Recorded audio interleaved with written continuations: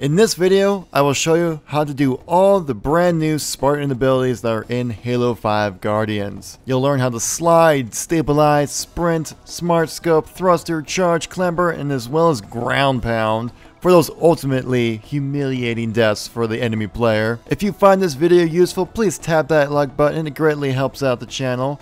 Share this video with your friends so they can learn these new maneuvers as well. Subscribe for more awesome Halo content, and let's get right into the tutorial here. First, let's start with the basics, since the more complex abilities build off of these core mechanics. First, we have Smart Scope.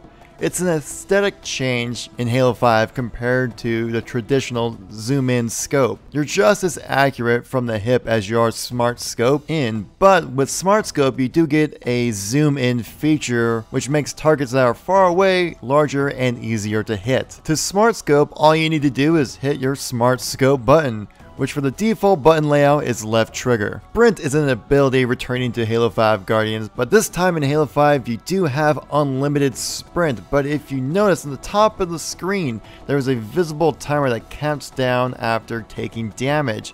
This shows that your shields will not recharge until the bar fully recharges. Sprinting while this bar is recharging will reset the timer, so you cannot recharge your shields while sprinting. To sprint, press the left joystick in with the default button layout. Now on to the brand new abilities for Halo 5 Guardians. Starting out this list of the new abilities, we're talking about sliding.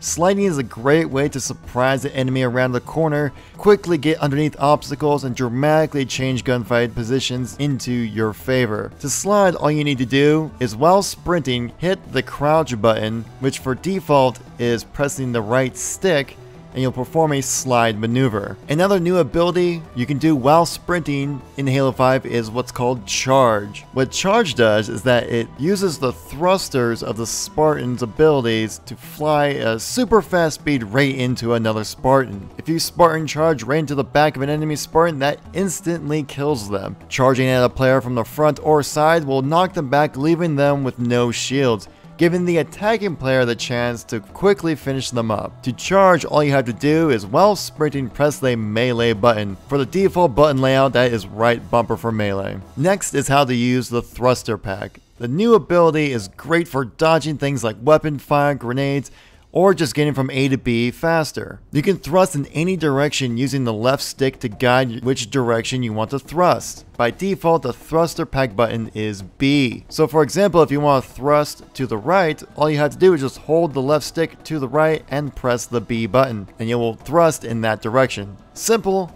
and effective. A somewhat controversial and new ability for Halo 5 Guardians is called Clamber. Many people were concerned that Clamber will replace crouch jumping, but let me tell you, it does not do that. Crouch jumping is still an effective way to get around the map in Halo 5. What Clamber does, it lets you climb on top of platforms that are unreachable by standard jumping. Like I said, Clamber does not replace crouch jumping, though it does give a player more options on how to traverse a map. To Clamber, just press the jump button near an edge or platform, and your character will automatically climb the object if you are able to reach it. And to jump, simply press the A button for the default layout. The ability to hover in mid-air is possible in Halo 5 as well. This ability is referred to as stabilizing. Stabilizing can help you peek over objects to give you that surprise advantage on unsuspecting players.